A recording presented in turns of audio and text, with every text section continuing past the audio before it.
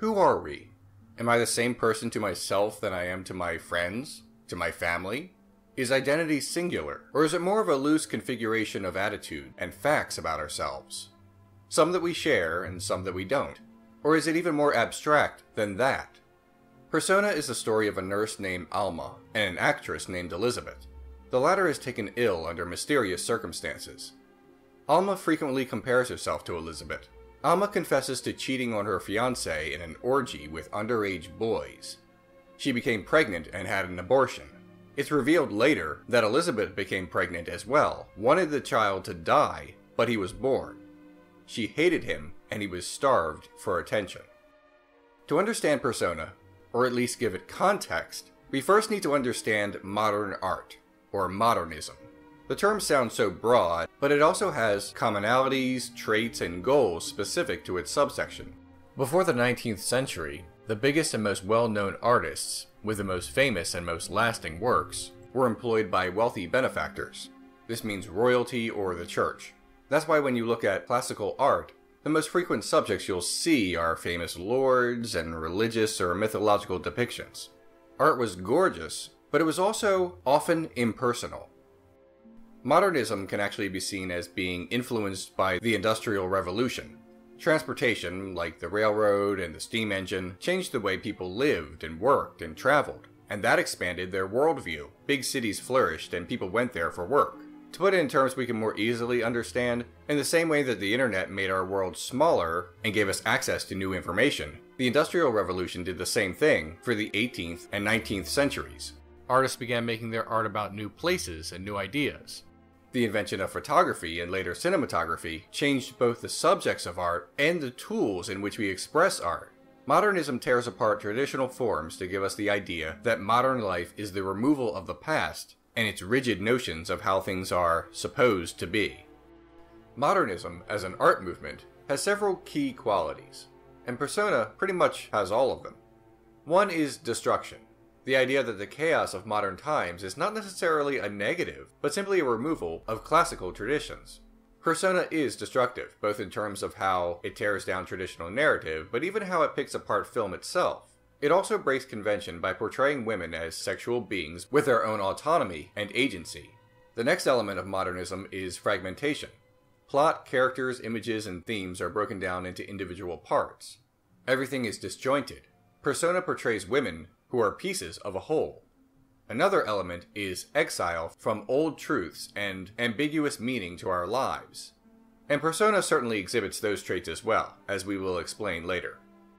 Essayist Lloyd Michaels once said, "Persona certainly stands today as one of the supreme examples of modernist art the cinema has yet produced." Like the central works of modernism in other forms, Picasso's Cubist paintings, Pirandello's plays, Eliot's The Wasteland, Joyce's Ulysses, it exhibits the qualities of fragmentation, self-reflexivity, and ambiguity associated with a movement that came into prominence at the beginning of the century, while retaining a spirit of experimentation that makes it still seem a film in search of its own laws. Okay, so it breaks down conventions and challenges traditional ideas about all sorts of things, but what is it even about? Well, let's go through this step by step. The opening of a film usually establishes something. It can establish mood and pacing, setting and tone. It can establish a main character and his basic traits. Or it can provide exposition so we can skip right to the action afterwards. The opening to Persona is none of these things, or all of these things. It's imagery, it's foreshadowing, it's laying out all the cards of the film on the table. It's a visual poem that both sets up the film and explains it all in a kind of code, in the hidden language of images. We'll return to the opening scene, this twisted montage, a few times. We'll have to, because everything is there. When you watch it the first time, it feels like it's establishing tone and serves as the prologue, and it does, but after seeing the movie, if you watch the opening again, it feels more like a condensed version of the entire film. The clues become the bigger picture. The parts become the whole. In the main part of the film, after the prologue, Persona concerns itself with identity. The identity of ourself that we have in our minds, and the identity of what we are to other people. The idea that others are deciding who we are more than ourselves. That others are choosing our roles for us, whether it's gender roles, family roles like that of being a mother, or anything else that seems to be not of our choosing. Life that forces itself on us without our consent. Life that we can't stop. A loss of our own identity because we never have full freedom of action due to our interactions with others. It's more complicated than that, but there's one scene in the film that encapsulates these themes. Tror du inte jag förstår?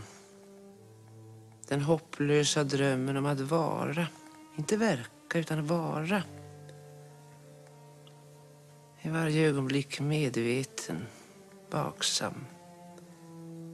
Och samtidigt avgrunden mellan vad du är inför andra och vad du är inför dig själv.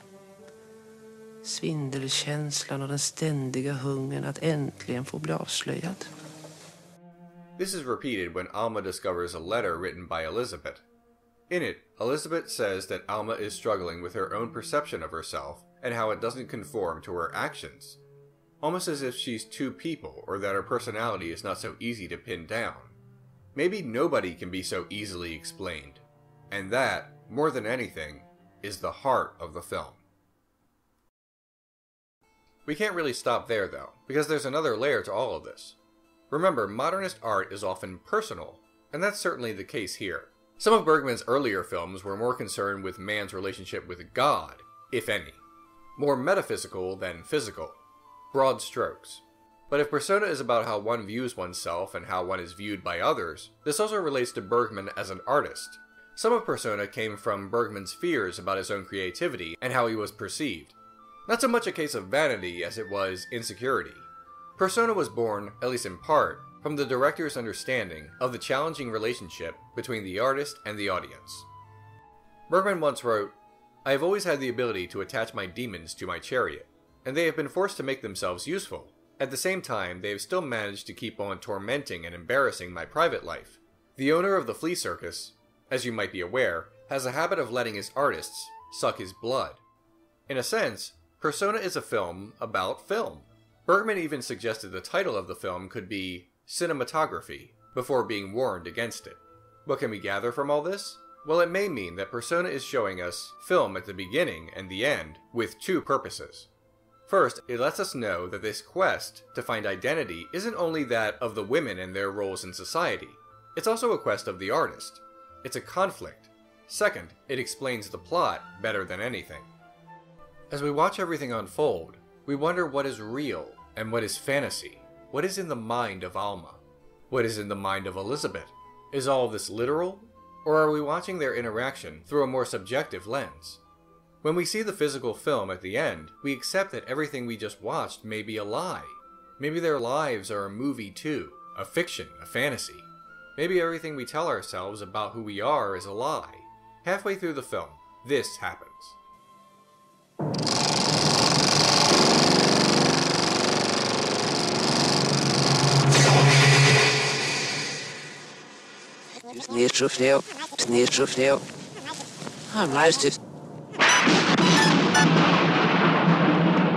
All hell breaks loose.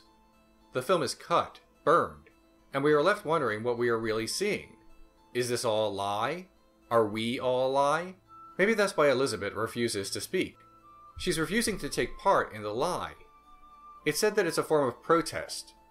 This isolates her, but she has realized that lie that we tell ourselves about who we are, and she can't stand to take part in it anymore.